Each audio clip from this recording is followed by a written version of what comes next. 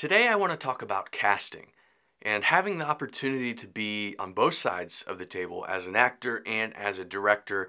I definitely have little things, bits of advice I can give. So starting with actors, first thing I would say is be prepared. If they send sides, definitely make sure you memorize those sides and you're thinking about, what you can do to bring that character to life and the choices you might make during the audition. Second thing, I know Anthony and I, when we're meeting actors for the first time, we definitely want to get to know your personality and who you are. In filmmaking, on set, it can be long hours, day after day, hour after hour. And so you can get to those moments where you're just tired, frustrated, whatever it is. And we want to know that you can, make jokes and kind of laugh and have fun. And that brings energy back to the set. So I definitely think, displaying your personality and coming in with confidence, that you're excited about the project and you want to be there for the project because that's, in the end, it's everyone being part of this project.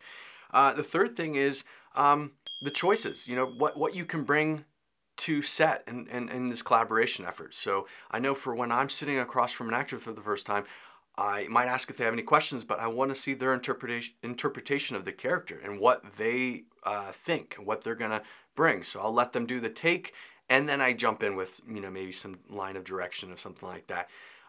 So that's the third one, is just kind of like what you can bring to the set.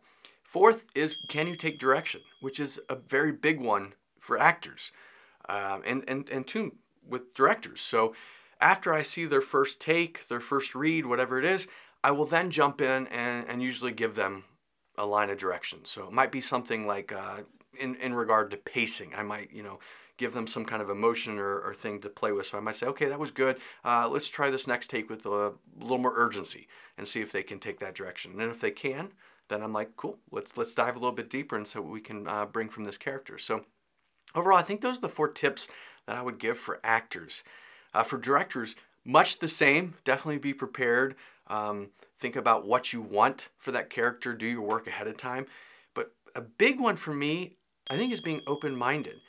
The hard part about the industry is that it's not just about talent, but much of it is this physical look. What the person's going to look like on screen, and does it fit that character? And that can be tough because many times when an actor is walking for the first time, we're already going through our mind and judging, do they fit the character? Is this going to work? And yes, sometimes that has to be, but I would say be open-minded. So if that actor comes in and sits down and you're not quite sure they fit, let them do a read because they might surprise you and give you something that you never thought about before. And you might be able to kind of look at the person, I'm always thinking like Anthony, I'm like, does that work for our project? And if so, that's awesome because then you have this new direction that maybe you can take.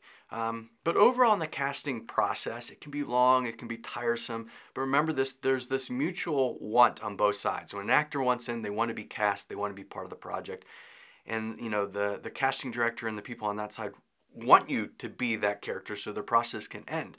So just overall, think about being positive, being professional, and being there for the project. If it doesn't work out, that's just part of the business sometimes, and it's nothing personal, it's professional, but maybe down the road there could be another part for another project. So in the end, just do what you can, be prepared, be confident, and have fun.